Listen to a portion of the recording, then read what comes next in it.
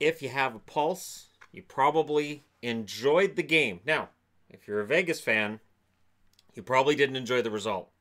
But let's be honest, this is the game this series needed. This is a game where both teams played... Okay, let's be honest. Martin Jones, the redemption story, right? He needed this game. There is nobody in this series who's been more maligned than Martin Jones. Possibly the most maligned player in the playoffs. And yet, we have a tied series going to Game 7 in San Jose, boys and girls. And I tell you, this series is wacky and crazy, and I don't know what's going to happen in San Jose. Could Vegas win it? Yes. Could San Jose win it? Yes. We have 2 Game 7s coming up in this round, and I love Game 7s because they are so unpredictable. They are an emotional event.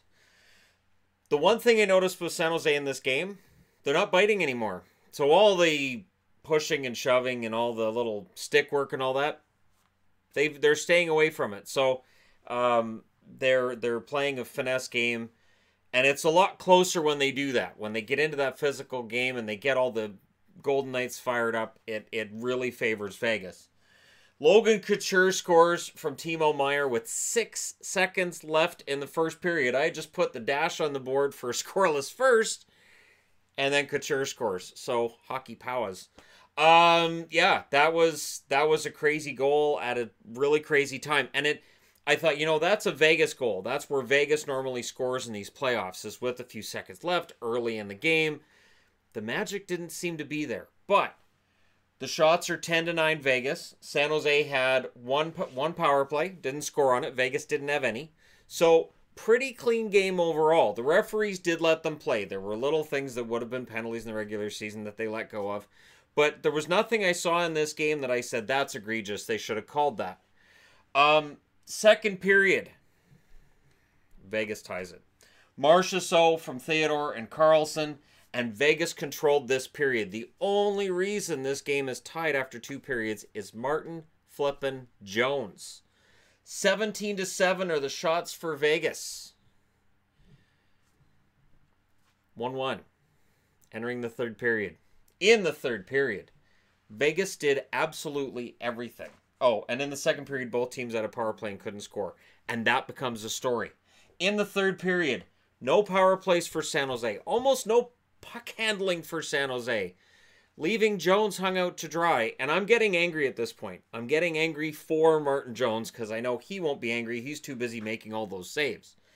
Vegas, it is a shooting gallery against the San Jose netminder. And it looks like Vegas is going to win it. But the clock ticks down. You go into overtime.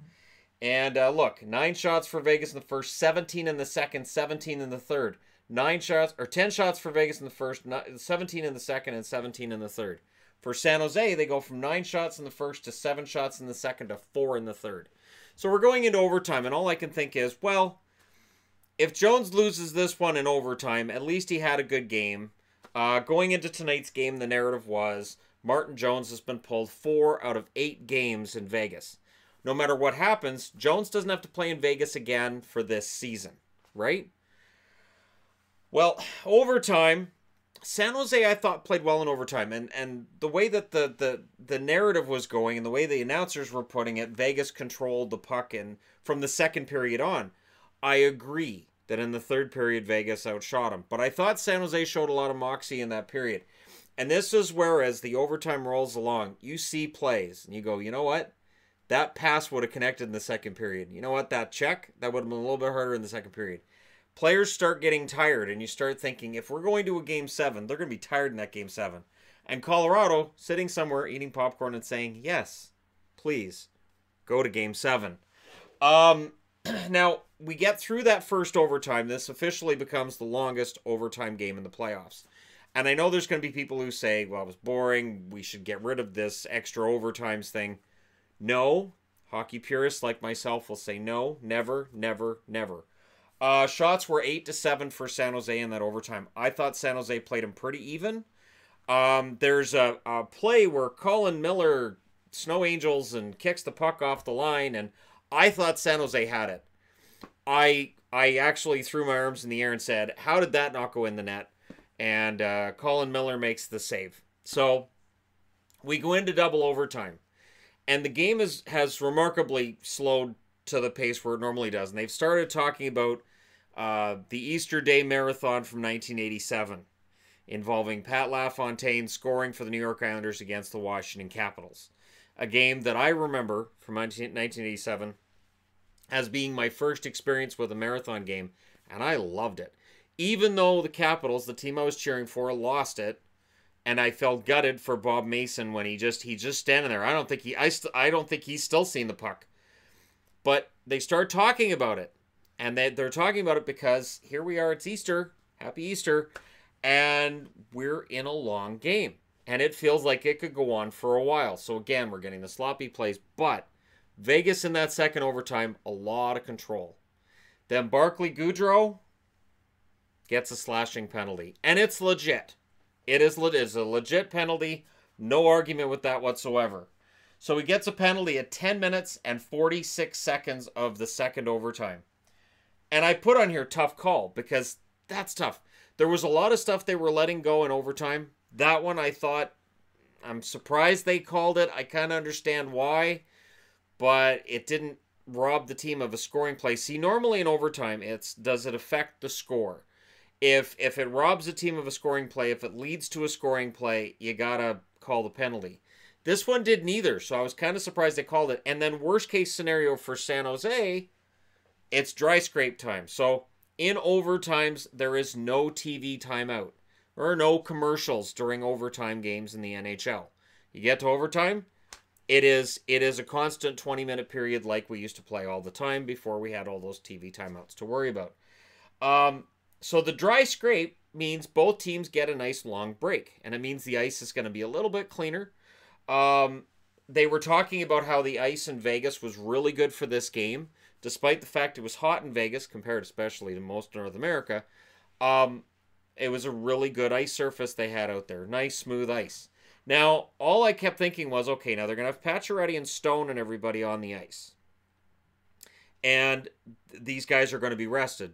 But San Jose's penalty killers are going to be rested as well. So maybe this will work out okay. And a power play and a double overtime, the players are more tired. But Martin Jones, at this point, facing a record number of shots, has never faced this many. And wow, so they drop the puck. San Jose gets control of the puck kind of quickly. And I'm not sure who blew their coverage here, but somebody in Vegas blew their coverage. And again, it's a double overtime thing. It can happen. Vlasic spots Hurdle. Hurdle, if we rewind, after Game 5, guaranteed in his own fancy way that San Jose was coming back for Game 7. He makes good on that guarantee with a short-handed breakaway goal in double overtime. The assist from Vlasic, and the bench empties out. Vegas crowd goes quiet. The San Jose Sharks go into Vegas, and they win this one 2-1 in double overtime.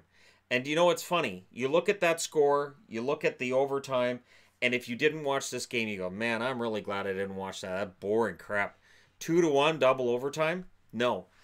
Even though it was 31 minutes and 17 seconds into overtime altogether, so 11 minutes, 17 seconds into the second overtime, which means about 30 seconds after that power play started, a shorthanded goal by Hurdle. There's a lot of movies in this. There's a lot of Hollywood endings to this. This was a really, really good game. And it's a really good game for one guy's reason. Okay, two. Hurdle for the Hollywood ending. I'm guaranteeing we're coming back for Game 7, and he makes it happen with the overtime winner. And Martin Jones. Jones, who I have watched on Vegas Golden Knight message boards as they made fun of Jones being the starter of Game 6. There was a lot of jokes made, and I get it. I do. Jones tonight came up with 58 saves on 59 shots. This game alone brings his save percentage right back up.